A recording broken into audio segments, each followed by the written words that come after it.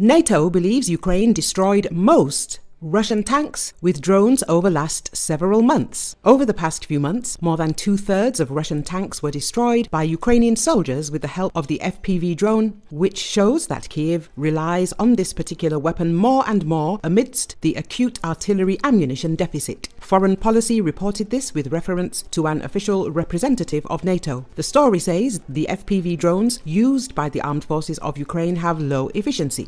They are equipped with cheap cameras, which makes it harder to aim at night or in cloudy weather, and often carry improvised explosive devices which sometimes explode right in the air or do not detonate at all. It is noted that in the third year of Russia's full-scale invasion, FPV drones have become nearly ubiquitous on the Ukrainian battlefield. Many of them can carry 10 pounds of explosives or more, and after nearly 780 days of non-stop war, drone pilots on both sides have gotten plenty of practice. But for every success, there are nearly as many blooper, reel-worthy incidents. These aren't the $20 million apiece Predator drones that the United States uses to hunt terrorist targets in the Middle East.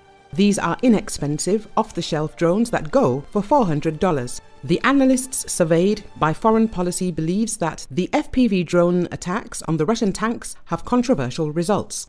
Rob Lee, Senior Fellow of the Eurasian Program of the Institute of Foreign Policy Research, indicates that a general accuracy of FPV drones in less than 50%, and in some cases as many as 10 or more drones are needed to destroy a tank. At the same time, Lee states, Russia is running out of armored vehicles and tanks, so while preserving current dynamics in the combat zone, Moscow may lose its quantitative superiority and make conducting its own offensive operations in the future more difficult. The issue is that Russia's getting a lot of manpower, Lee added. At the beginning of the year, the UK Defence Intelligence analysed the influence of FPV drones over the situation on the left bank of Kherson Oblast and explained why it is difficult for the Russian occupiers to counteract them.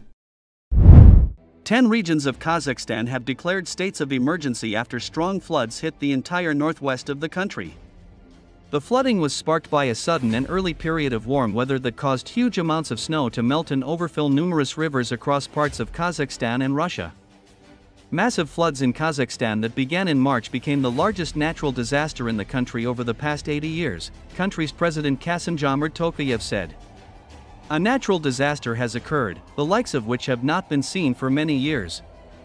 This may be the largest disaster in terms of its scale and consequences over in the past 80 years, he said. According to Tokayev, due to the floods, a local emergency situation has been declared in 10 regions of the country.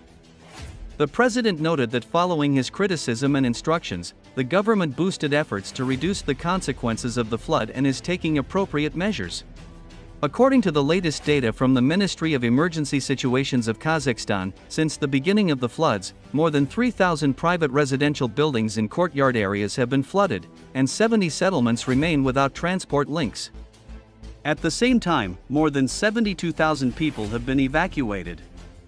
The National Army has been deployed on rescue and aid missions across the regions. Over 8,600 people and 1,700 pieces of equipment, 411 water pumps and 65 watercraft, as well as 10 aircraft are involved in rescue operations.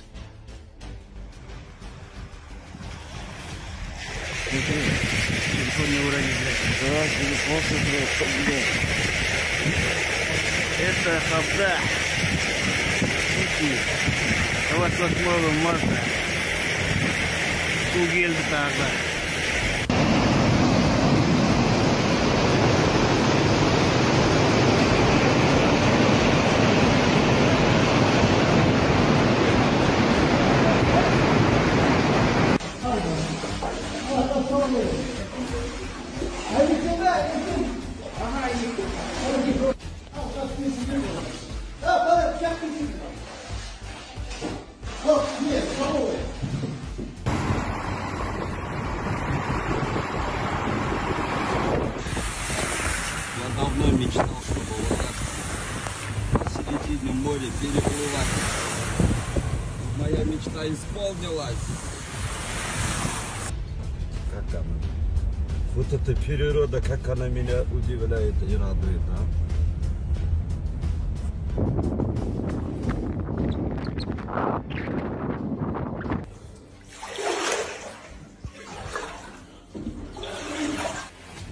27 наурыз 2024 жыл. Қызыл Жұлдыз ауылы.